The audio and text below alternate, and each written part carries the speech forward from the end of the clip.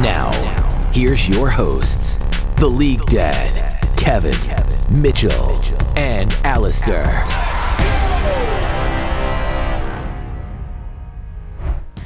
What's up, gamers, and welcome to another episode of the All In Podcast. I am the League Dad, and as always, joined by my buddies, my friends, my co-hosts. We've got Kevin, Mitchell, and Alastair. Thank you guys for being here, and as always, I love talking League. We didn't have any games this past week, which is crazy because we're usually recapping what's happening, but we still had a bunch of, news to talk about, topics to talk around the league. So we're going to jump into all of that. I know Twitter's been going crazy lately, so has Reddit. So a bunch of interesting things. But before that, how are you guys doing? What's up with you? What's going on in life right now? Doing mixed. Started my new job. That's doing well. Ooh, nice. However, so that was on Monday, which is yesterday. However, I don't have a non-expired passport/driver license. So the little form you gotta fill when you start a new job, like I was just like thinking like, oh, this is expired, I should get it renewed, and I'm like in the process of it. But the government's not quick here in the US. If you're like an international watcher, like quick is like 3 to 4 weeks. So if I can't get some form of ID figure out, I might have to like pause my new job start and take a unintended vacation. So we'll see what happens next week. This saga will continue, but I'm like exhausting everything right now to try to figure out a solution because the government takes way too long to do any of this stuff. But would your job be okay with that? Like, it's not tech, like they're fine with it in the sense of like I'll have my job, but I might have to like briefly be terminated and then rehired because legally I can't be hired without this. It's called an I-9 form. Without this documentation, because this is how they know you're like allowed to work in the US. However, I have a work history and I've already submitted a valid birth certificate. I'm a citizen. So it's like, I'm like, how do you think I worked until now? So it's more like them just following the law, rules are rules, Kevin. We can't break the rules, man. I'm just kidding. Yeah. My employers are also like based in Canada, so they're very nice and probably don't want to break rules and stuff. Hey, man. So, like Alastair. I got denied from a bar. Nice. I got denied from a bar with an expired license. Yeah, that was because it expired on my birthday last year. And then I tried to go out to a bar like a few days after, and I got denied. I was like, "Really? Okay." It's been a few days, guys. Do you think I like made this up? Yeah, it was a bummer. I don't know. Maybe like I bought it like illegally or something. I don't know. And they just try to get an old. It's a compliment. We both look young. So. Exactly. Well, I had so one more quick story about expired licenses. We had drove for my birthday, me, a couple buddies, and my wife, like 5 or 6 hours away to West Virginia. There's one lone casino out there and nothing else. So you literally are driving through like woods and no population. All of a sudden there's a casino. We get there, we're about ready to go in, excited. Everybody's coming in, showing their IDs. My wife's ID is expired and they won't let her in. And so we drove 6 hours and there's nothing else to do around there because it's just a casino. So we went to the gas station, got like some beer and went to the hotel room and just hung out. But it was yeah, man. I guess you got to follow the rules, man. What a bummer. Was this recently? It was about 4 or 5 years ago. It was before COVID and stuff, but yeah. That's crazy. You guys are like way past. Well, I actually don't know how old. Wow, man. Chill. I'm old. Saying, like, come on, Kevin. You know I'm old. Well, no. I'm just saying, like, it should be at a glance. Yeah. It's like, it's whatever. I don't know. I'm not old enough to have an expired driver's license yet. Here we are. Yeah, that's true. Wait, you should be old enough. No, not yet. Got your license. It's expiring. It's expiring in 2023. Oh. Okay. Also, it would depend when he got his license. Well, I got it when I turned 16. Okay. Oh, okay. So. Yeah. Well, all of that to say, 5 years. Expired. Get it renewed. Okay, Alastair, how are you doing, my friend? Renewed, y'all. Oh my God. I'm chilling. Honestly, been a pretty slow week. Not much has happened, to be honest. Cool. It's been chilling. Nice. That's good. Schoolwork and stuff. Nothing wrong with that, man. Living life. Yep. Breathing air. That's cool. That's what I'm saying. As long as nothing bad's happening, then hey, that's good, man. You're here. You're still alive, well, and playing League, so that's good. Mitchell, what about you, my friend? Yeah, I'm doing pretty good. I'm chilling. I feel like something noteworthy happened, but I can't remember it. Oh, I tried playing Fortnite. It's actually a pretty fun game. Weirdly enough. Nice. Is this the first time? No building mode or the regular mode? The non-building mode. Building mode is way too hard. Yeah. Man. Oh my goodness. I cannot do that, build. dude. I can't do it. But I just tried the normal build because some friends were playing it. And it was like surprisingly similar to League, and like you have like a laning phase where you kind of build up and gather up some stuff to get stronger, and then you start fighting a lot. Yeah. And it's fun. It's not as bad as I thought it was gonna be actually. So I don't know. I guess it's just another game that's pretty cool. Yeah, it is pretty neat, and it is a pretty big game. But the thing was always for me, the hard part was the building. I hated that. Like just as a game without the building. Yeah, I like the concept, and I do agree. Like it's pretty fun, building up, trying to find strategic places to go, and then finally shooting it out. Yeah. So yeah, a lot of cool, fun concepts there. They have really cool gimmicks too that they change every time. Like right now, you can turn into a metal blob and you just bounce around like a ball. Yeah. It's like so stupid, but it's really funny. All right. Fun, yeah. I feel like League could do more stuff like that. Like remember when you could turn into a Gromp? That was just a great time in League. No, dude, it would break the game. It would actually break the game when the event's over. They're like, you just randomly turn into a Gromp at a pro match. And like, oh, yeah, that'd be so funny. That would be amazing. All right. Well, glad to hear everybody's doing good. I have my, I know I had Golden Girls hat last time. Now I have a Baby Yoda hat on. Baby Yoda. So maybe that'll be my thing. Just rock a different hat every time. I don't know. Anyways, let's talk about some drama because, League is never short of drama. Yet another CEO in hot water. We're talking about Carlos from G2. And if you're anywhere around the League scene, I'm sure you've seen him on Twitter. I'm sure you've seen him on Reddit. The whole thing unfolding. But essentially, does anybody want to kind of TLDR what happened here for anybody who may not have heard it? I can cover it on a very basic level. Essentially, Carlos was seen. It might have been he posted his own social media post. He was in a picture with I believe he actually he was streaming somebody, a man named Andrew Tate. He's fairly notorious for multiple things, but I think the simplified version would be that he has pretty hot / controversial takes on a lot of things, namely some of them including like how women should be treated, and that generally is not condoned, especially publicly, right? So I wouldn't condone it, and I think Carlos saying he kind of doubled down after people called him out on it. He said that I choose, nobody will ever be able to police my friendships. I draw my line here. I party with whoever the fuck I want, is what he said soon after. That's a good one. That's nice. And the beautiful part about that tweet, not the tweet itself, is the fact that he apologized about 15-16 hours later. Said something along the lines of like, oh, many G2 fans were let down this weekend by what I said, and I wanted to make it clear that I'm always standing for absolute equality of opportunity regardless of where you're from. That's what gaming is about.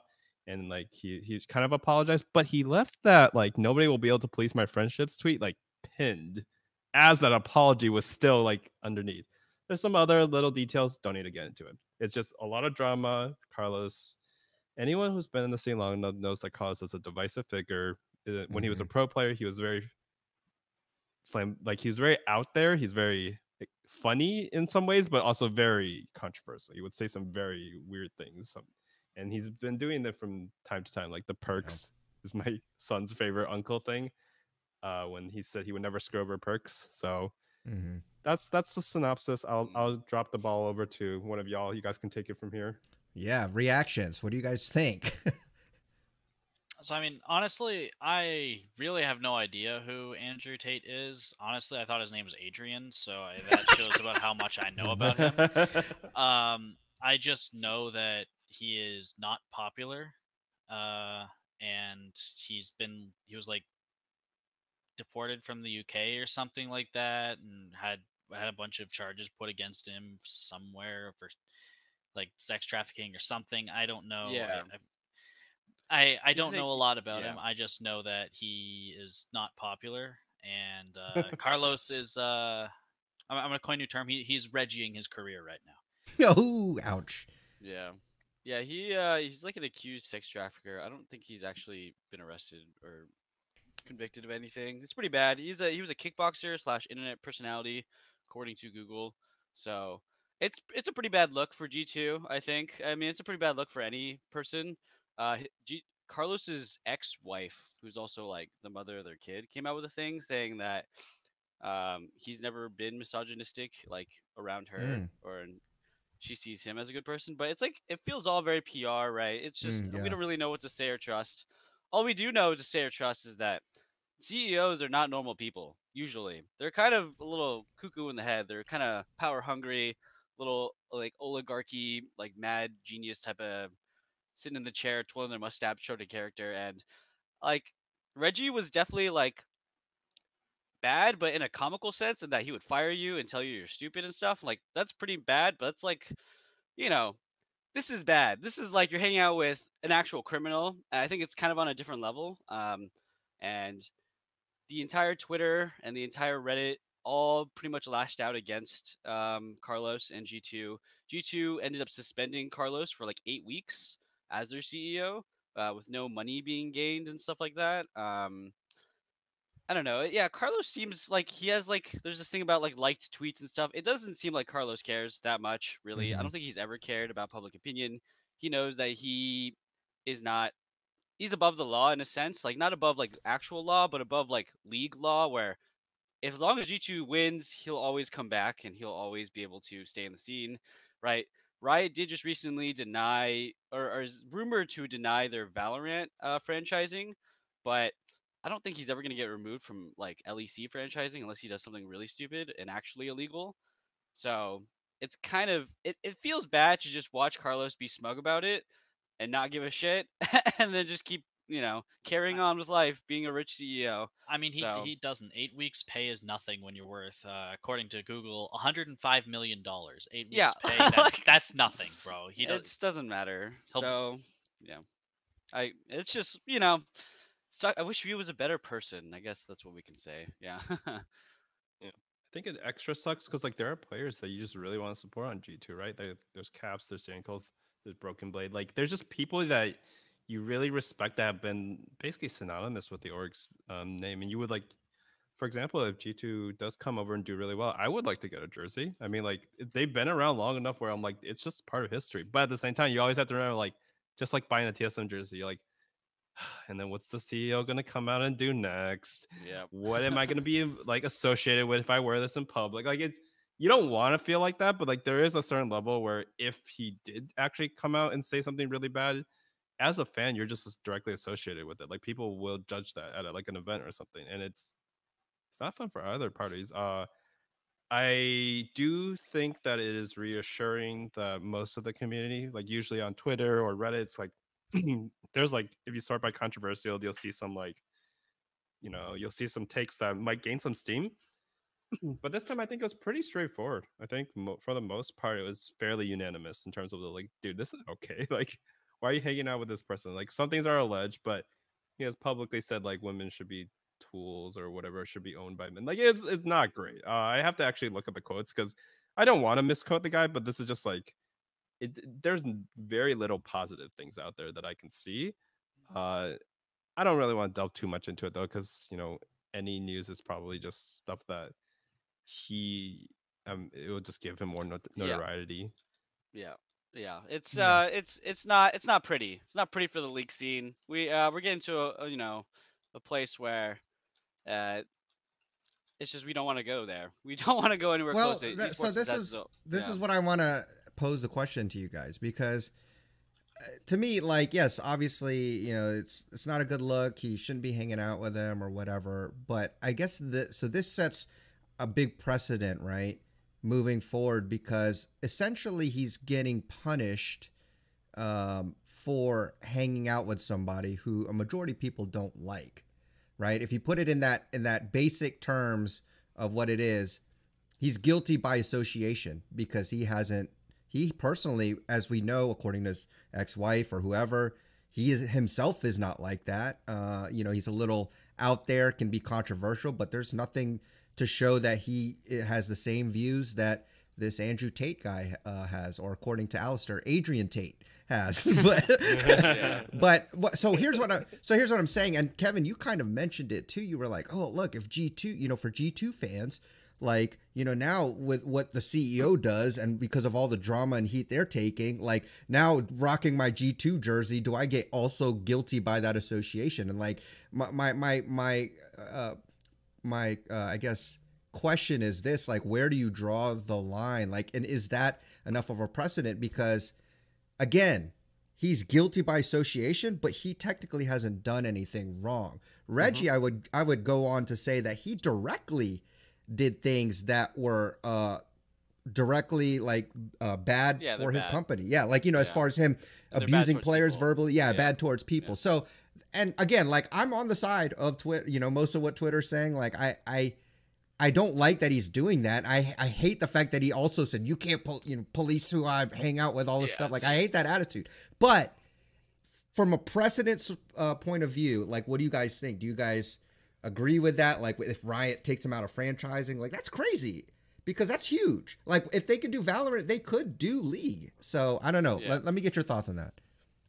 Wait, I'm gonna take this first, because I do think that one of the big signs that really makes me tick off, and I think can subconsciously tick a lot of people off, is everybody is making posts. Every single personality is saying misogyny is bad, this guy's bad, what he did is bad, what he says is bad, right? He's not saying any of that. He's not actually going out and saying misogyny is bad. He's saying, I let some people down, right? Don't police my friends, yada, yada, yada, right? He didn't go out and just defame the message that this guy is, like, known for. And I think that's like a big problem. Like, he's not being, a good person. Like, it's it'd be so easy for him, if he truly believed it, to disenfranchise this guy, right? It's like, you are a bit of who you hang out with. I think that's can be apparent in life, right? Just like in League, you are a bit of who your teammates are, and your coach are, and your staff are, and your team are. So you are a bit of the people you hang out with, and if you intentionally want to post a picture of it with him, you're partially proud of it. I think, with the kind of social media following he has. So it's just all those things that line up together at the same time. I'm not saying he should get kicked out of franchising. He didn't do anything illegal or wrong or against the rules, as far as I know. But in terms of liking the human being that is Carlos, then yeah, it's like way, way down. Oh, for sure. Yeah. But in terms of G2 and the company and League, which now I guess I'll talk about now, is, yeah, I mean, doesn't have much to do with it. I wouldn't want to be associated with Riot, but it's like, if he's already franchised, you can't really do much. He didn't break any rules. If he did break rules, then kick him out. But yeah, as far as I know, hanging out with somebody is not enough grounds to kick you out. So whatever on that. Yeah. Like, I also agree. Like, you can't choose who, like, I don't think as a precedent, even if it's like a controversial person, unless these are like convicted, like these are like as a war criminal or something. Yeah. If it's something that, well, okay, I still think that there are certain lines. It's still not, he's not the one saying these things, so it's not as bad. I will definitely agree with that. I will say that if you don't publicly condemn, at least like, I'm just not against this or that, just like make it clear, right? You're not saying that you agree with the things that this person's done for them, then it's not that hard to do, right? Ideally, I would like that to be sincere, but at the very least, do that, right? If your ex-wife is the one who's coming out saying he's not a misogynist, like, I'm like, why hasn't he said that? He did say he stands for equality in all fields, and to their credit, they started an all-female team recently, like a couple weeks before that, right? Rough timing, man. Not great. Not great. I would be a little concerned if I was an employee, but he could do better, right? So I think, like, for example, if we were in a podcast and Alastair wasn't here and we had Harvey Weinstein here, like, and I'm like, I mean, I'm not Harvey Weinstein, Mitchell isn't, Leak Dad isn't, so we're fine. Like, why would you say we're the ones making bad decisions? We're not him, right? I'm not saying that, but I also don't condemn anything, or put like distance that, or say I don't stand for that. Then people are going to judge that. And while we can't tell you who your friend should be, we can definitely decide how we judge you based on your friends. Right. That is our freedom. I will say there's no reason they should kick out not no reason, but there's not nearly enough reason to kick out G2 from LEC. What they can do is if they remove him from or G2 from like the high priority list for franchising for Valorant, like I don't think that's enough to remove him. But I think if they look at like because G2 is just such an iconic organization. It's stable. It's one of the most successful esports orgs in Europe, if not just the world. That's probably not enough to get him out, but that is definitely a strike, right? And if enough drama happens and they're like, this is too much of a PR risk for Riot to stomach, they could just be like, you don't get into the first round of franchising. You might have to buy yourself in later on when you're on good behavior, right? And that, we mentioned this before about TSM franchising into Valorant. This stuff costs a lot. This can be a lot of valuation and just brand value. Yeah. Okay. I mean, I don't think there's any like major punishment that needs to happen. I think their G2 did a small like PR punishment that's honestly irrelevant. But it's just kind of like you can't really on one hand, it's not like he's hanging out with someone that's just generally disliked. He's hanging out with someone who actually like spreads things that are genuinely harmful to people and has apparently caused a lot of issues with a lot of people. And that's very different than hanging out with like Tarzan, right? Like most people just don't like Tarzan, but you're not gonna get canceled because you hang out with Tarzan at a party or something like that, right? Like this guy is like a legitimate problem apparently, and I do think like it would be okay if my opinion is just like, as the CEO or like a public figure that Carlos is just a really stupid thing for him to do, to just post it on social media. It like I feel like it would be okay. Obviously, it wouldn't be like it wouldn't be the same, but he could hang out with him, just like do it in private. Yeah. Like just keep it to yourself. He posted it himself, man. It's just hilarious. Yeah, exactly. He just wanted to out himself for fun. Like, people don't want to see this guy, and like that's understandable with like what he's associated with. But putting him in a public place, like parading around that you hang out with this guy, just isn't the move. Yeah, I think it was all downhill when social media came out, because now like everything about a player and or a personality or a CEO, like they cannot help but post stuff like online. Like whereas back in the day when there wasn't any of this, you didn't know all the stuff that they were. You're just like, oh, he's running a successful org. That's probably all we know about him, and maybe the few things we see in interviews. You didn't hear anything. I mean, same thing with Reggie, right? He just tweets like with like, why? Somebody take the phone away. Somebody take his Twitter account away. But yeah, so I mean, just a lot of craziness. Again, more CEO drama, unfortunately, in the esport scene. But let's move a little bit to the world's, news, because a couple things happened. One is Lil Nas X taking over. I think this is kind of cool for me because, obviously a very popular figure. I don't know much about him, but I do know that he's big and popular, and like any attention that can be brought onto our sport, then I'm all for it. I'm excited. I saw the little video. I loved it. I heard a little teaser on the video of the song. Sounds pretty good to me. But what do you guys think about this? Like, I think Riot, we can all agree that their production value has gone up, especially with the LCS 10-year anniversary and all that good jazz. But yeah, this is pretty cool. I think we're off to a good foot, and I'm excited to see what's going on. But what do you guys think? I thought the video was good. I thought it was like, they usually try to like, be cool for the kids or whatever, and they miss the mark. And oftentimes, a lot of companies do it, not just Riot. Riot actually probably hits the mark more than the average. But I think they probably let Lil Nas X like just do his thing. They probably let him do a lot of the decision making for this video. Like it felt like you could feel a lot of personality and sass. Like the nudier like meme was hilarious.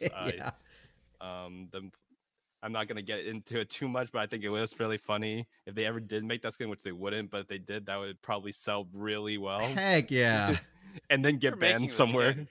Wait, no, is that they're so making the skin? There's no way they're not gonna make the skin. I mean, they're gonna make a ton of money, right? They gotta make it now, right? Yeah, I think. I mean, my theory is they were going to make it, and then the video, like the meme power, got so strong, like okay, it's going to be made. So one way or another, it got just give him a lead into existence. It'll be fine. Yeah, it's either gonna be made for Worlds and stuff, we're gonna get it, or we're gonna like not get it and then get it on April Fools or something. Like, there's no way we're not getting it. No, you know what? Lil Nas X, his costume for when he does the presentation of World's Finals is gonna be a Nudier cosplay. That'd be That would be good awesome. too. Goodness. That would be Please. That's good. our Just Super Bowl pixelated. Janet Jackson moment for people who grew up in the 2000s. Yeah. I would be down. I would be so down. I would be so down too. Yeah, I saw so I think it was what did you say? I was just gonna say with the Nudier thing, I forget who tweeted it, but they said, I think they were like, Nudier, since when is Lilia getting a new skin? Oh, Nudier. Nudier. Yeah. I don't know. Dad joke, I guess. So I Lilia laughed. getting a new skin. That was Yeah. that was I think it was can't right remember. August. I saw that. Yeah. Anyways, So I'm excited for the new song. We kept on hearing like the little clips of it, and I thought it sounded good. Like I don't listen to a lot of his work, but it just sounded good. And yeah.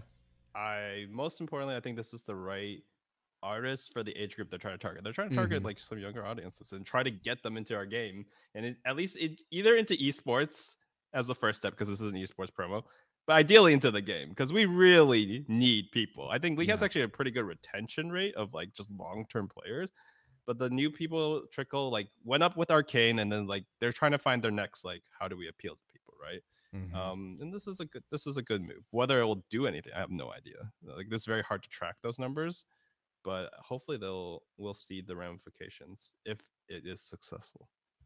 Yeah. I mean, definitely think it's interesting, and I definitely am looking forward to the song, mainly because a lot of the recent songs, you've kind of just been able to throw them in the, like, if you take the music video and then you put that with a different song, it just fits like cookie cutter.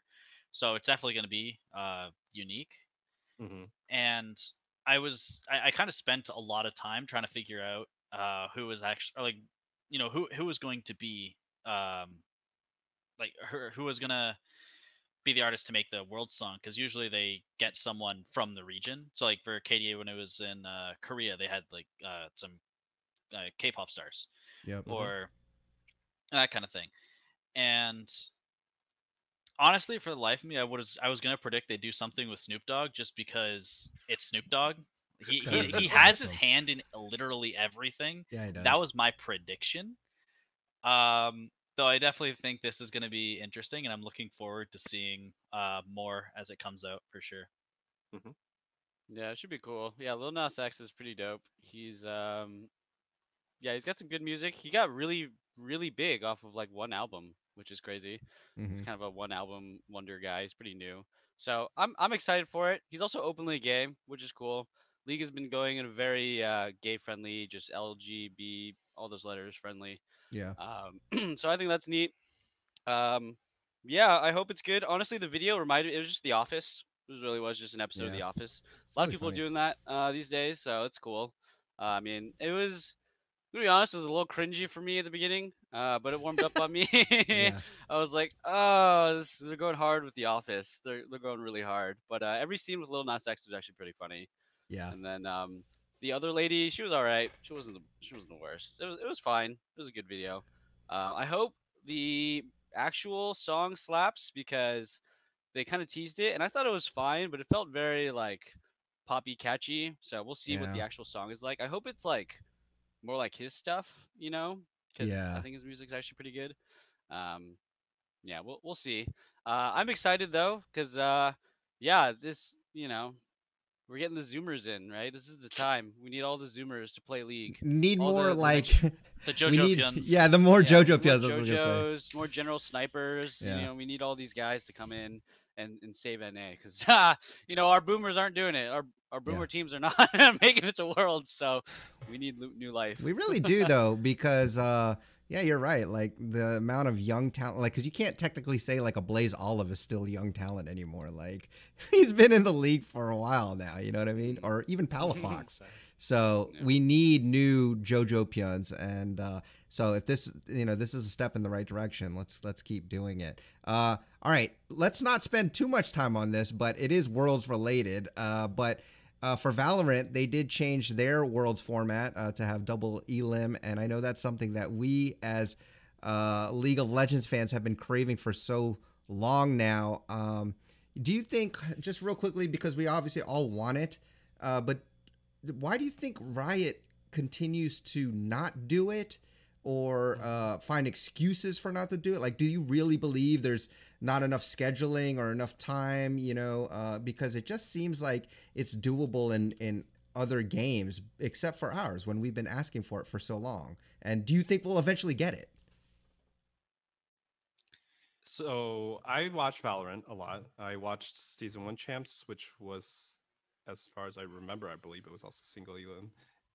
And I watched this tournament for the most part. I think let's get into it real quick. Like, what's really great about their format is like you can just see some really cool hero runs to the lower bracket. You can see when you just have a bad best of 5 or a bad matchup. Like, honestly, just some teams will beat other teams, just like IG beat KT in 2018. KT would have beat like probably almost every other team in that tournament and got into the finals if there was a lower bracket, right? And we'll never see that world. So having more games is better. Having more one more chance, so that it's not just based on flukes to get to the final, is better. And why have they not implemented it? Part of the reason is, in my mind, is they needed to try it out themselves. Like, Riot, in my mind, always has to invent the solution, even if the solution's out there. So they have to be like, we invented this double elimination format. We tried it with VCT Champions, which is our biggest tournament in Valorant at the end of the year, basically our Worlds. We know everyone liked it. The viewership was all right. It was decent. So then we can put it in Worlds. I don't think until they did that, they were like super comfortable. All that being said, though, we've had double elim in all of our regional leagues. So what is going on with our Worlds? Like, I'm gonna cut it there. I'll just start yelling at Riot at this rate. If He's about to go off. Oh God. So I mean, I do think part of it, and this is some recent information I got from the Valorant team at my school, where Valorant is a lot more competitive between regions. Like, Brazil has really good teams, for example. Like, a lot of the like in League would be considered minor regions have like world's contenders, rather than League just being Korea, China are their own league, and then it's NAEU, and then it's like everyone else, right? So I think it does make a bit more sense for that, because there is just more opportunity for upsets, and there honestly is just a lot more teams that people are interested in watching. That being said, I don't necessarily think that's as good of an excuse. Looking back, like the whole argument or like conversation we had at the end of last episode, right? But I do think that is part of it. But I would predict within probably for the next worlds or the worlds after that, there probably will be a change, just because it's been changing everywhere else, whether it's Valorant, whether it's regional tournaments, whether it's MSI. So it will start to change. Please, for the love of God. Riot just tends to be slow with stuff like this. Yeah. I feel like. Yeah, I mean, everybody's been complaining a lot more this year than many other years. I think really came to a head during MSI when people were complaining about just wanting double elim at MSI. So yeah, I think it's gonna change soon. I honestly think one of the reasons why we don't do it is it's been working for a while and it's way cheaper, because once you get to the bracket stage and you're out of groups, you only have to buy the stadium for a weekend. Where usually with double elims, we're not going to have much breaks in between. It's just going to be tournament after tournament almost every day, with maybe a few days break instead of like a whole 5 days, like a whole week break. So that is a big deal. So it's probably going to be a lot more expensive for Riot to put on, like, significantly. So yeah, that's my guess. I mean, that's gotta be it. Like with the regional ones, right? They all got a lot longer. When you add double elim, all of our tournaments at our regions got way longer, and we're playing on like Tuesdays or Thursdays and Fridays and stuff like this too. So, but you're at your home stadium. You got to rent out a whole studio in a different country or a different city that's not Riot based, right? So, yeah, that's my guess. So, yeah, enough people complain. There's money in it. They'll do it, I guess. Yeah. Money. That's the thing. Like, money is always the biggest motivator, right? Because so they could probably do it. It would cost more, but it might not necessarily transition into like more money. Yeah, it wouldn't make them more money. Yeah. Just having more days, having an extra couple ticket sales, you'll see like a lot of lower bracket teams without fans just not get as many ticket sales. That's true. Yeah. And then Riot will just be at a loss for those days. But in terms of competitive integrity, though, it's like obviously worth it. But we'll see. Riot Games esports as a whole is a loss. Like, nobody makes money off of this stuff. None of the league teams, none of Riot, they don't actually make money directly from esports. They make it through a lot of indirect stuff. Riot through skins and stuff, and then the teams through like the State Farm analyst desk. Sure, stuff like that. Like it's mostly sponsorship deals and brand deals, right? Like Team Liquid, they don't make all their money from their championship winnings or selling jerseys. Like far from it, in fact. They're making it off of a brand and like getting sponsorship deals. So yeah, it's kind of hard to sell if like you're getting the same sponsorship deals, but then you want to add in another like, 10 more games of stage days. So yeah. I mean, it also depends on like what is the goal, right? What's the goal of Worlds? If the goal of Worlds is just to show, like, just to have like the top 4 Korean teams, the top 4 Chinese teams, and then just one European, one NA team randomly get in every year, then yeah, okay, sure, we can keep it cheap. But like, if your goal is actually show world talent, like, you can have third seeds go straight to the lower bracket. They don't need to play 2 best of 5s. They just play 1 best of 5. They start in the lower bracket because they couldn't get top 2 right in their group, and you just go from there. And yeah, it will take more games, but just like there will be some teams without that many fans. Like I would argue, Hanwha Life Esports versus Gen G or whatever was last year's Korea versus Korea, no one watched because it was boring as sin. There was a 4th seed Korean team that got 3-0'd, or maybe it was versus Danwon. They just got smacked, and it was awful, right? But if a Brazilian team wouldn't make it there, but let's say a Brazilian or NA team goes in there and they at least have their 1 best of 5 chance, more people, unique people would watch that would tune in for that match, especially if a Brazilian, Japanese, whatever big region of esports fans comes to watch it. I would say there are a lot more people who would watch that wouldn't have watched if they were just like, oh, it's Korea versus Korea again, China versus China again in quarterfinals.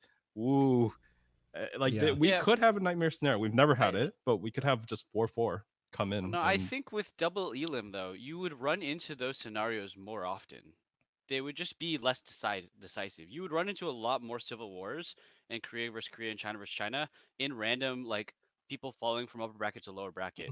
They would just be less meaningful because you had more games overall. But I think that honestly, that would happen more with double elim. So you're right, it would happen more, but it'd be less disappointing. Like this wouldn't just be it wouldn't be as one decisive. Out of 7 best of 5s the whole Worlds was just Hanwha Life versus whoever.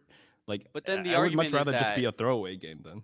Yeah, but the argument is that then those days are still the same. They're still wasted in terms of like Riot making money off of those days. So like when we're talking about like goals, what's the goal of World? The goal of World for us is to show the best world talent. The goal for Worlds for Riot is to make more skin money. Yeah. So it's like those are never gonna align really. Like there are gonna be some people who are gonna be pushing for we want more competitive integrity in Riot, but at the end of the day, it's gonna be how much more money are we making? Because that's just how company works, man. That's what I think.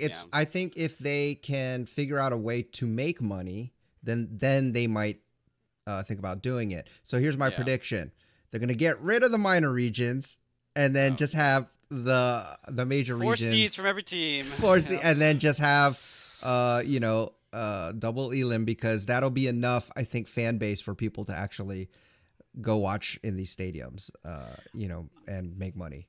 I mean, in my opinion, if they really want to make money, and this is just from like an objective standpoint, they should just charge more for the ticket sales, and they don't have to charge like a crazy amount more. But like League Dad, how much do you pay for your ticket to Worlds? It was like 100 something. Bucks? No, my Sunday one, I got good seats. I'm gonna attack the argument right there. The ticket sales are such a small percentage of the amount of money they make for each game day. I completely agree. But but what I'm saying is like I think individually for my school we paid $35 per person or $45. We were prepared to pay like $80 a person, even though that's like not a crazy percentage. That's still like if they made it from 45 to 75, that's still almost double what they are charging right now, and that is still going to help. Whether it's a major amount, it's still something. I think you run into another issue though, where people you get a chunk of people who only bought it because it was $40. So it's like it evens out in terms of economics. So I'm just saying that's really not a. But if the World Championship's only coming to North America every few years, and on top of that, it's not even necessarily coming next time it comes back. It might not go to Mexico City. People are just going to go for the fear of missing out. Like people are just going to go because like, oh, this is hype, I want to go now, and so they'll be willing to put that. That's at least my point, and that's kind of the boat I was in personally. But like easy economics, okay? 10,000 seats. Let's just say we have 10,000 seats. $45 ticket, 450K ticket revenue. Okay, let's double that. Let's make it $100 for then we make $1 million. That's barely one Team Liquid player's salary. It is so inconsequential for you to raise the prices on this that it's better. I agree. If they want to nickel and dime and optimize, they could raise the ticket prices, but it's getting nowhere. Like our biggest stadium in the US is like 100,000 seats, right? Let's say we could fill 100,000 esports fans in there. That's still $10 million, which is a lot of money, right? But it's not nearly to the level of the production that they're making. And for some reason, to be fair, for some reason, the Mexico City thing's like in like a 200-person theater or something, like the 100-person theater. Like it's a terrible location. Mexico City is one of the biggest cities in the world, and they chose a tiny ass venue. So I don't know what Riot Games is doing. This is like the first Mexico event in a long time, right? It's all play-ins, and they would definitely get people to come watch, even if the Mexican team's not playing directly, right? Wait, so they must have really not put much budget for their play-in stage. That's disappointing, man. I'm not saying that like it's going to be the be-all end-all. It's going to fix everything. I'm just saying it's a start and it's at least something. Sure. Yeah, because like there is no. I don't think anyone's. Yeah, that's the thing. Like, and again, specifics are meaningless at this point because we're just saying like Riot needs to somehow, some way make money if we're ever even gonna have a chance of seeing double elim worlds. Make more Lux skins. I don't know. My argument is stop doing the world tour. Like, or is in terms of like stop just trying to go to all these different venues and shift all this equipment, all these teams, all these bookings, and like choose it somewhere close to the studio that does the production. Like get rid of MSI. I don't know about get rid of MSI, but maybe like make it more important. Just make it more important. Just like, no one really cares about MSI anymore. Like the only thing MSI is good for is the argument that maybe we can get a Grand Slam. Yeah, I think making MSI more important, and also I like the idea of moving less and like finding a middle ground. Like you can move for play-ins and group stage maybe, but for moving for each, I mean double elim would have to solve that, right? Because you can't move for each double elim match. So I do think that could be a nice solution. Like as soon as you finish group stage, you just move to your final spot and you do all of your brackets. That would be an actual substantial like change in cost, because now you're not moving freaking thousands of people. And fans could plan a trip. They could plan a week or 2 weeks to be like just go to the event, and they can just be like, okay, for this week it's LCS or LCS, it's Worlds Week, right? I get to go to all these lower brackets. I don't know who's going to be there, but I get a bunch of guaranteed matches, and Riot gets a bunch of guaranteed income. All right, I got it. We're telling Lil Nas X this right here, okay? Raise the ticket prices and keep the bracket stage double elim in one location. We just made you like what, 50 million? All right, we get a cut. What do we think is fair? What, 1%? We'll take 1% of 50 sounds million. Good. He doesn't need the money. He's good. Yeah, it's no, you don't need it, Lil Nas X. Yeah. Just help a guy out. Help us out. We love your song, so you know. Go. Hey, so I know I said at the beginning of this we wouldn't spend too much time on it, but hey, here we are. It's Worlds, man. Worlds format, something that has been near and dear to our hearts for a while. But let's round out this podcast right back home with LCS news and LCS happening. So it's official. Hansama is gone. And I think we briefly may have mentioned it. None of us are actually sure if we mentioned this or not last podcast. So tell us in the comments if we did. But Travis did say that Core and Bjerg will not probably be playing on the same team next year. So kind of the debate is, who do you take? Who do you keep? Yeah, because they don't get along. Like they don't get along. Right, exactly. Game the same way. Yes. That's his. That's the caveat. Yeah. It's a hot take. It's just purely a prediction. Yeah. He heard that they don't get along, so he's predicting that they're not going to play with each other next year. Yeah. So let's talk about that. Let's start there. Again, we kind of had a feeling Hansama was going. We already saw that he was being offered by K Corp. So don't really need too much time on that. But yeah, this whole Core versus Bjerg thing. In your opinion, what would you do if you were Steve here in this situation? There's no way you get rid of CoreJJ. Bjergson, thanks for coming. You're gone. I don't think there's any real argument here. Okay. Yeah. I think it's pretty cut and dry. As a Liquid fan, Core is our franchise player. He's the most valuable, pretty much the most valuable native talent in my mind in terms of just raw talent to compete at Worlds.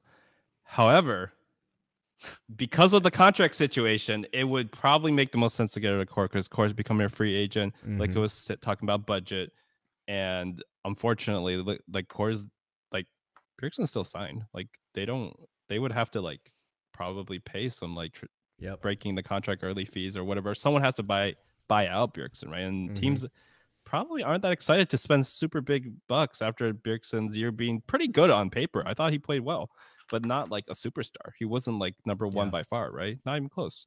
So in that world, I hope we can keep CoreJJ, but like business wise, the messaging sounds like Core is going to be removed. Oof. Yeah.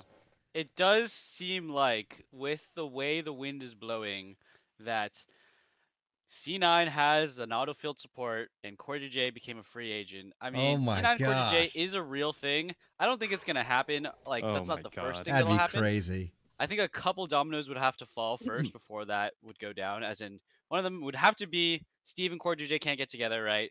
Bjergsen and Steve and CoreJJ can't get together. And Sven would want to leave / C9 would want to take that. But that would be a crazy world. I think that C9 fans would be very excited for that. Yeah, otherwise, there is no argument for me either. I think CoreJJ had probably the worst year he's had since he was in ADC, and I still don't care. I would still take him in a heartbeat. Yeah. Exactly. It's like literally, like Enchanter metas literally never stay meta because Riot always nerfs the crap out of it because it's boring to watch. So you're going to get engaged meta next year probably, and you want CoreJJ again, all of a sudden he's going to be the #1 support. I think that it's going to cost a crap ton of money, maybe. So Jad actually said on his podcast that there are usually incentives built into most contracts. So the $7 million roster might have only gotten half of that or less because they didn't go to Worlds. And they didn't win anything, right, in spring either. So who knows where the money is? I do think that Steve, if he's smart, should move heaven and earth to do whatever it takes to keep CoreJJ. Because not only is he one of the best players in the league and one of the best players on Team Liquid, sending him to another team is just saying that you're not going to win a championship for the next 2 years unless you get some actually crazy roster. Like, if you can get, like, I was joking it last time, but if you can get, like, I don't know, like Chovy and Lehens because Genji blows up next year or something, then yeah, maybe you get rid of CoreJJ. I don't know. But, like, barring, like, actual, like, Korean and Chinese superstars wanting to come to TL, just keep CoreJJ, man. Please, for the love of God. Otherwise, put him in C9. I'm a C9 fan. Well, here's the thing. Like, I think all of us are on the sentiment that, yeah, we would all take Core. Even I would, by the way, because you guys know that I'm a big Bjergsen fan, but I'm officially off of that train. Not because I don't like Bjergsen as a person. I think he's been great, but I do think he's not the winning ticket anymore. You know, for so long in TSM, they were like, hey, it's him and 4 wards, but we also speculated that maybe the problem wasn't the team, but maybe it was him. And him playing now in another team where you would think playing with other smart veterans such as Core, like I would have thought that that would have been the perfect combination. And now we're hearing these rumblings again. You know, it kind of reaffirms the rumors or hearsay that maybe Bjerg is the problem, right? Maybe his way of approaching the game is he insists on it and it just doesn't seem to be working. I would go on to say that in my mind, where I'm starting to just theorize, maybe the disagreement between Core and Bjerg, maybe it was the Enchanters. Maybe it was like, hey, we need to play this kind of meta because Enchanters are just broken. And maybe Core's like, F Enchanters, y'all don't know how I roll with the engaged supports, right? And then they're like, no. And so they're back and forth. And then Core had to play Enchanters and then they boomed.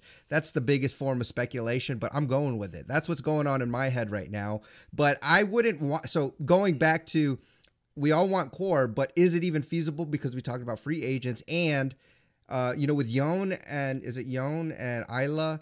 How do you pronounce it? Yon. But if they get promoted. Was it bad? Was it pretty bad? Perfect. Okay, thanks. But yeah, we might know soon. We might know soon. Like, welcome, Yon and Isla. But if they, you know, they're good, and if it seems attractive to promote them, especially since they said the direction is not so much hiring veterans, but bringing on young talent. Well, here's young talent. So again, my sentiment is I want Core to stay, but is it actually feasible or even the right business decision for Team Liquid? I mean, I think the best thing for Liquid to do, possibly, and just may. I don't know, obviously, how all the contract stuff works. I don't know the money situation, but I think there's a very real possibility where instead of Bjergsen going to a different team, they just keep CoreJJ and they bring Bjergsen on as a streamer instead of a player. Because I'm still on the train that Bjergsen's just going to retire again. I still believe that just from past experiences. We see it in multiple sports. We see it all the time. Veteran who's very dominant. They retire. They miss it. They come back. They don't do as well as they used to because the sport caught up to them, and then they just retire again. I think that's exactly where Bjergsen's going to go. I don't think he's going to be a coach because he didn't enjoy it just because of the experience he had with it on, I think it was TSM. Yes. I think they're just going to make him into a streamer. He'll make insane money off of that. Liquid can take a cut of it. I'm assuming that's how that works. But that would be my prediction. Because I think getting rid of CoreJJ is just the biggest mistake. It's like it would be up there with getting rid of Xmithy to me. I don't think Bjergsen's ever going to be a streamer. He's actually said many times he doesn't like streaming or personality facing industry at all. So fair enough. Yeah.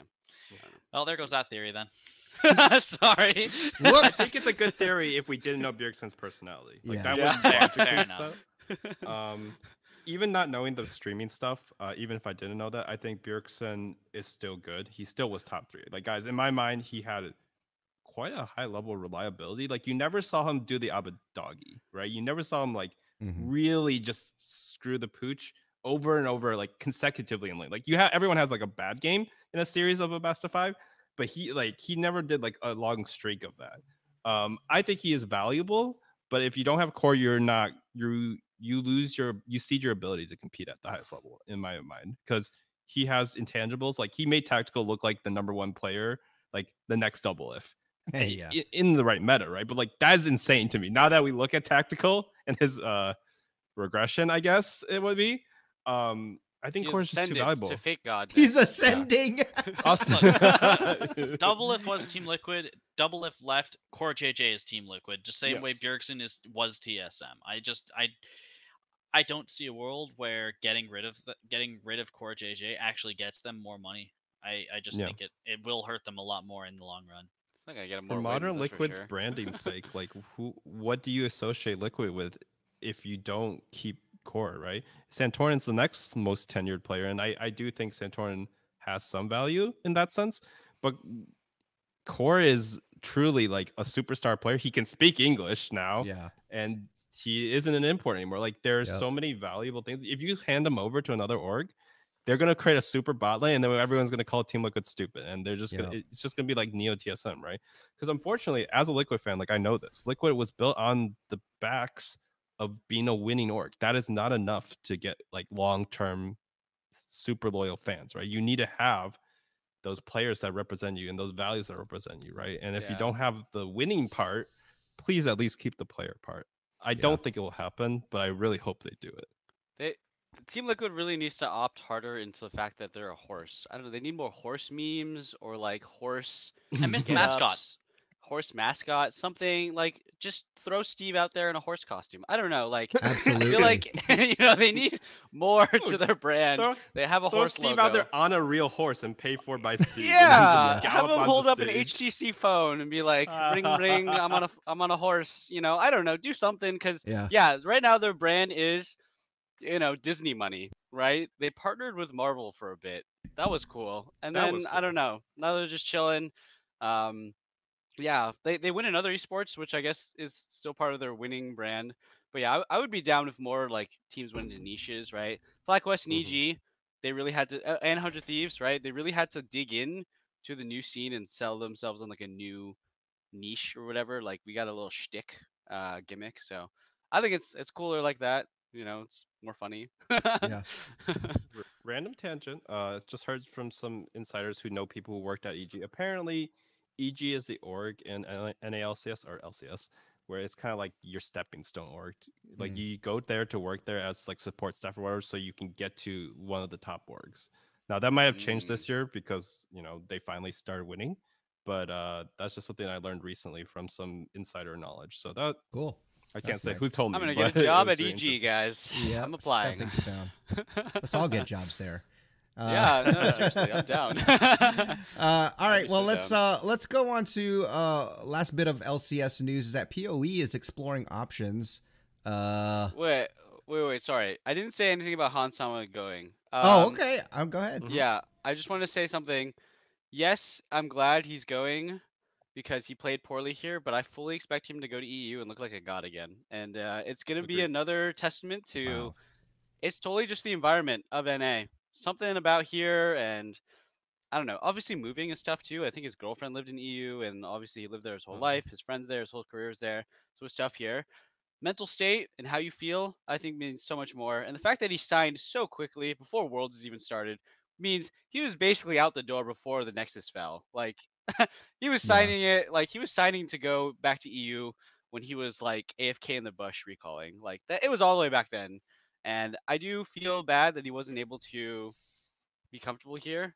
But Bwipo has said the exact opposite thing. He said he is very comfortable here and he likes it a lot. So who knows? Maybe different players, different mentalities. You know, some people thrive on it. Some people don't really. I mean, same with Bjerg. Bjerg has been here. He's pretty much an NA resident for real. Like, because he's lived like ever since he was a young teen here. So definitely, I think you're right about mentality and being in different environments, how that affects players. And then Bjerg, I do think that he's actually going to play next year. I don't think he's going to retire. I think that would be really lame if he did. If he chose to do that. Maybe he will, but I don't think so. I think he's going to keep playing next year.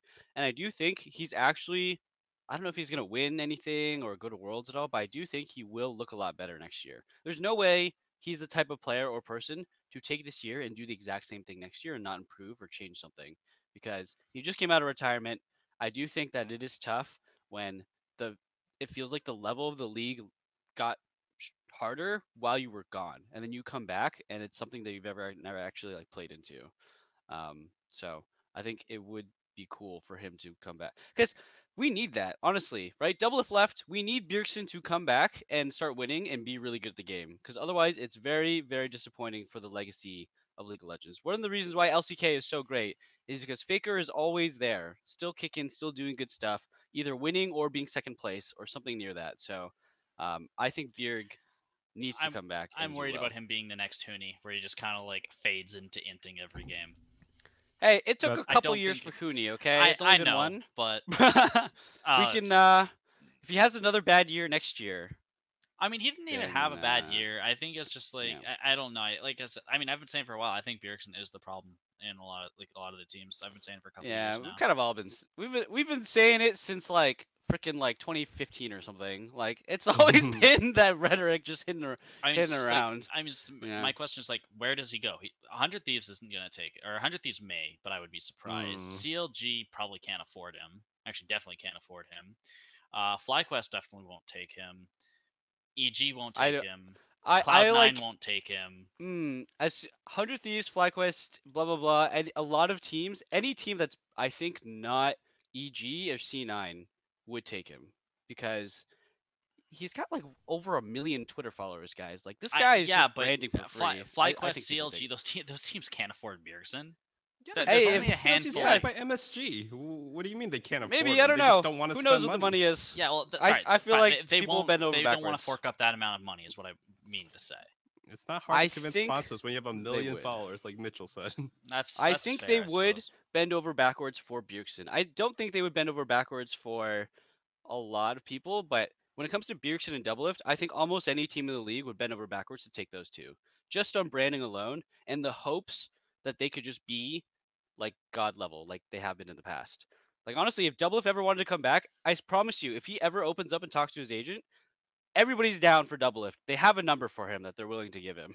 And they got an emergency. They got an emergency fund called the Doublelift fund. They have a check behind like a glass door. So break if Doublelift. break if Doublelift. Doublelift just sent me a text. Did I break it? Did I break it? No, don't break it yet. He's just saying hi. Dude, Liquid did that. They got rid of Jensen, who won 2 championships with them, had an amazing, pretty high level world showing the year before. They did the same thing to their star player, right? One of their star players. So people will bend over back for Bjergsen. I think Bjergsen will come back stronger. I don't think he wants his legacy to end off on a 4th place finish while playing with one of the other best players of all time in the region in his role. Like, I think Bjergsen has been an issue, but he has still won like 6, 7 champion, like some crazy number of championships, only behind double, right? Bjergsen's not the type, in my mind, I don't think he's the type to give up that easily. I saying all that after they retired after going 0-6 at Worlds. It's true. We really don't know, man. We really don't know. Like I said, I'm just going off of past experiences of seeing stuff like this, and while I'd prefer to watch him keep playing for the same reason, I still want to see Faker keep playing, just because of the legacy. I'm just you look at the subtle things, right? Like when they did the top 10 list, Bjergsen's tweeting out double-lift's my number 1, like all this stuff, and it's like, yeah, it seems kind of funny on the surface. But at the same time, like I kind of read into it a bit. It's like he kind of seems like demoralized type thing, like it. And that's maybe just me reading into it a bit too much. But like I said, we see so many people retire, come back, not do as well as they'd hoped, and then just retire right again. All right. Yeah, that could happen. That could happen. We got to, and it's all up to Bjergsen. We got to make some kind of punishment here for if he retires or if he doesn't retire. I'm down. I'll buy another team random ass. Yeah, I'll buy a TSM shirt if I have to. I don't think he's retiring this year. I don't think there's any way he's retiring. Not this year. Maybe TSM shirts anymore. Hey, I'm just saying. I don't know. Okay, people do weird stuff all the freaking time. Okay, people do super weird stuff. So like hang out with somebody that's super disliked and taking photos and tweeting it. More on exactly. topic. People do not make the logical choice ever. Right. And then, okay, I just want to say though, if there was ever a time for Doublelift to come back and cement himself as the greatest in NA, now is the time. If Doublelift were to come back this year and proceed to crap stomp on all of NA LCS, he would literally be considered the best of all time in NA. Like, imagine that, right? Bjergsen comes out of retirement, kind of shits the bed. There's a new age, right? C9 finally wins the summer with Doublelift gone, right? Doublelift's like, hey, we're not supposed to let C9 win summer. All right, I'm back. And he actually destroys everybody. It would be one of the coolest NA stories ever. And I think we would really need that. You mean he would go back to Team Liquid with him and Core and Bjergsen? Oh, okay. That would be funny as hell. That would be funny. Yeah, this is the Team Liquid budget roster. Okay. Yeah. No, I would want to see Doublelift versus Bjergsen, and then because I've always been on the Doublelift side, and then Doublelift just like completely destroy Bjergsen, and then just be like, I was number 1 the entire time. See. And then retire again after winning everything, going 0-6 at Worlds again. Just retire again. It would be a legend. I think Double could come back, but I don't think he would come back on the team with Bjerg anymore. Yeah, I don't think so. I think he could come back. If we're being realistic, he would suck. That's what I'm thinking. Guys, his last split was not great. Okay. No, it wasn't. I'm trying to forget it still, but that was a painful split. Yeah, anyway, so it wouldn't be great, but if he would come back and he would be the best, it would be awesome. It would be the greatest anime arc ever to hit. It would LCS, be. So It would be pretty cool. Let's hope for that one. Man, I am hoping for that. I like that. I like that idea. Yeah. You just got me hyped for something that probably won't happen. So thanks a lot. Man. Every off season's wild. I can't wait. Yeah. Okay. Well, can we talk about PoE now? Do y'all want to talk about PoE? Is he? I know. He was overshadowed. His topic was overshadowed. I know. Bjergsen. By Bjergsen. God. Oh, okay. I tried to bring him up, and I was like, "You're like, forget it." Yeah, no. Bjergsen. But okay, so poor guy. We're not. We respect PoE, man. He might be listening right now, and he thinks we're disrespecting him. Okay, true. So here we go. PoE. I did the video yet. I know. Yeah. So here it is. PoE. Is he still going to be able to find a team? Because he's exploring. He said NA or EU. He has NA residency, but would anybody want him, or is it time for my man to retire? I think that honestly, I don't think he will retire, because as long as someone wants him, he'll keep playing, is the impression I've gotten from him. He didn't feel like he was burned out. I don't listen to a lot of PoE interviews though, like, to be real with you. But like, he has the highs to be up there with Jensen, Bjergsen, like at his best. There's a lot of upside, and now he's a native, so like, or at least he doesn't count as an import. I think if that really early spring split rumor about imports or minor regions not becoming imports is a thing anymore, we're going to see some really major team shakeups. We're probably going to see NA players fall through the gaps, and they might just construct some weird rosters where it's just like Turkish player plus PoE plus whatever. I think he'll stay in the league. I don't think he's that bad. I don't think he's the worst mid laner in the league. I just think that he's been on bad teams. And when you're on a bad team, it's very easy to look terrible. I don't think he's been great. I don't think he's 10th place, though. Which means you stay in the league, right? That just means you stay. I think he's going to try and stay in the league. Whether people take him is the question, just because mid lane is a very frequently like imported role. And again, I guess there's a chance that like, maybe he's not going to command as much because, you know, he was Immortals took him, right? So like Immortals is like it's a fairly budget roster as far as I know.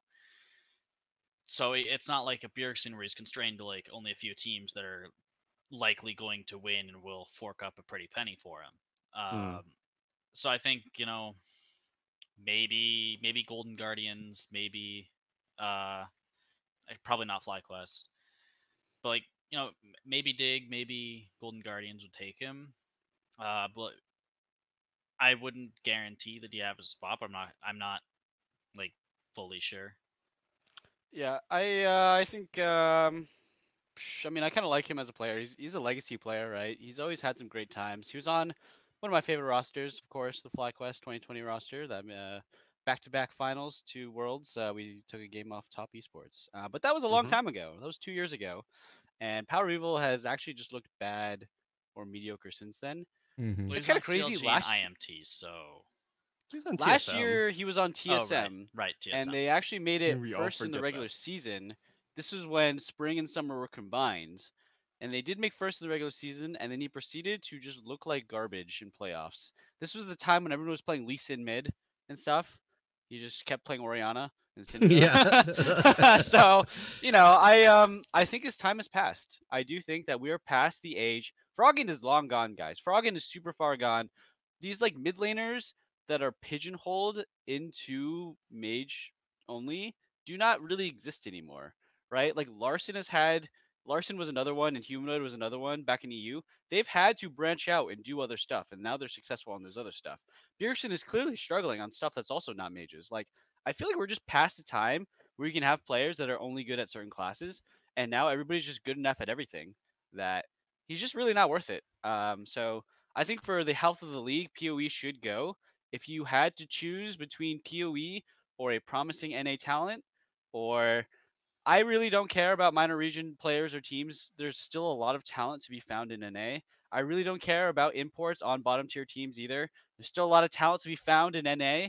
So we don't need PoE to get better as a region. And I don't think that it sucks for him as an individual, but I want to see LCS succeed, right? So I think we should go NA talents. If you can find a spot for PoE, you can find a spot for an NA mid laner. So I mean, I think PoE is kind of just in the spot where he wants to keep going, and well, he might not be done with Lee or LCS. LCS might be done with him. And like I said, that's kind of I'm kind of feeling that same way about Bjergsen, and that's kind of why I think he's going to retire. But I mean, Father Time's undefeated. We said this about Huni. Yep. Huni's a little bit. Yeah, Hootie's a bit more extreme. Hootie literally had a physical issue. That's the problem here. No, I know, but like even before then, he still was not looking good. You know, I actually had this thought. There are probably a lot more pro players with physical issues like wrist injuries and stuff, but if you ever announce it, it's near career suicide. Yeah. You just don't get signed. Like High was just never the same. And you also don't play the same too, I think, but yeah, I wonder how many, this is a totally random tangent. How many players are just hanging out there with wrist injuries, and their agent is advising them not to say anything publicly because you just keep playing it. it's oftentimes the veteran players because they had really bad physical training and just like lifestyles before the past season 8 and onward is probably when things really started improving, and franchising honestly also helped a lot. Teams now have like way better regimens. They have healthier diets. Like they just used to order Uber Eats all the time and just like whatever, right? They all lived in the same gaming house and didn't really exercise that much unless you liked it yourself. Like these people are the ones who have the worst habits. And then like Koreans had even worse training regimens in terms of how strict they were and hours they were putting in, right? These people were destroying their bodies out there. Uzi is a super famous example, right? A god tier player who's like what, arms of like wrist of like a 40-year-old. So I think the veteran players like could last a Hey, lot longer if they had better. I'm almost 40 and I have wrists. I'm not that yes, bad. but I'm if you had wrists Yeah, like but you you have play right Yumi. now at the age of Come on. 20, that's a That's right. problem, right? Yeah, It's just Uzi always would gonna be be a problem. so good. Pros on play He would Yumi, be the best Alastair. Yumi. Yeah. Yeah, not as much. Uzi Yumi. See, Uzi plays Vayne. You play Yumi. You're not the same here. All right? We're It's the not. same. It's the same thing. Anyways, go ahead, Kevin. Sorry. No, I don't think his time is over per se, but yes, there might just not be the desire for him, and that minor region thing might also just come to hurt him. There might just be minor region mid laners that are better, or at least more worth the risk because he's more of a known quantity. Honestly, he should join the French league like Reckless and Cody-san. That's the move. Yeah, I do. He's That's German what I think. though. He's German. Okay, and Cody-san's not French either. Neither is Reckless. No. That it's not a question of him being American that's the issue, or not French. It's the question of him being German. There's a, I don't know if you've read a history book before. It took me. It's a little harder. I see what you mean. Okay, fair enough. League, whatever. Yeah, League fans don't know playing history Yumi, or fine. geography for that matter. It's fine. Yeah. I will say, yeah, I do think, okay, especially with K Corp being moved into LEC, and that's where actually Hansama is going. Like, where's Reckless is going to go is a big question. And it does seem like it kind of worked out for, like, Reckless and other people and Vizichachi and stuff, who, instead of going, Doublelift also said this on one of his podcasts / I think maybe just co-streams, where instead of being a top player going on a bottom team and just not going to Worlds, you should probably go to another region that's smaller and just be the best there and then actually make it to Worlds. I think that's what they were saying on the co-stream. That's what I've heard also, and that's what I personally think is better for your career. So if you are someone like PoE or Spica and you can't get on a top NA team, or even Bjergsen, right? You can't get on a top NA team for some reason, or you don't like your options, or like you're basically maybe you're taking a huge pay cut to just be on like a 5th place team or something like that along those lines. It's maybe better to just guarantee you go to Worlds on another team on a minor region. So a lot of EU players have already done that before. A lot of NA players have done that before. I think we might see some actual players do that, and that's crazy to me. That is wild. Yeah, we could see so many players just randomly in our URLs, and if they don't choose that, right? Don't they just disappear into non-existence, right? Both Sneaky and Doublelift have refused offers to come back to League because they just weren't good enough teams. And they said the reason is I would rather be not on a team than be on a bad team or a middle of the pack team. It's bad for my reputation. So yeah. I think people leaving. Going back to like how nobody wanting PoE, I think that's the thing. Like we've already seen his upside potential. He's not going to get any better, right? So there's no point. And yeah, the LCS might be done with him, but I mean, I don't think that would be the case with Bjergsen. The league still wants Bjergsen. Him and PoE are on a different wavelength as far as that goes. But I hope the best for him because he has been a great player, entertaining player, especially with his builds and just some of the things that he does. And he's had some crazy storylines, some crazy comebacks on teams. He literally was the savior, right? So wishing him all the best, and hopefully he can land a team. But unfortunately, I don't think it's the best for the LCS as far as improving goes. Okay, is there any final thoughts or anything before we wrap things up? It's funny because even when there's no games to recap, we can always find things to talk about. It's always fun to digest and dissect all the things happening. But any final thoughts? Yeah, League is very dense. There's always a lot to talk to, a lot of things to talk about. There's always storylines. One interesting storyline that I think was kind of cool was for all of our regional championships, LCK, LPL, LEC, and LCS, it was really a different summer. It was very different. I'll start with LCK. Chovy, Ruler, Lehens, and to a lesser extent Doran, they all won their first title against Faker.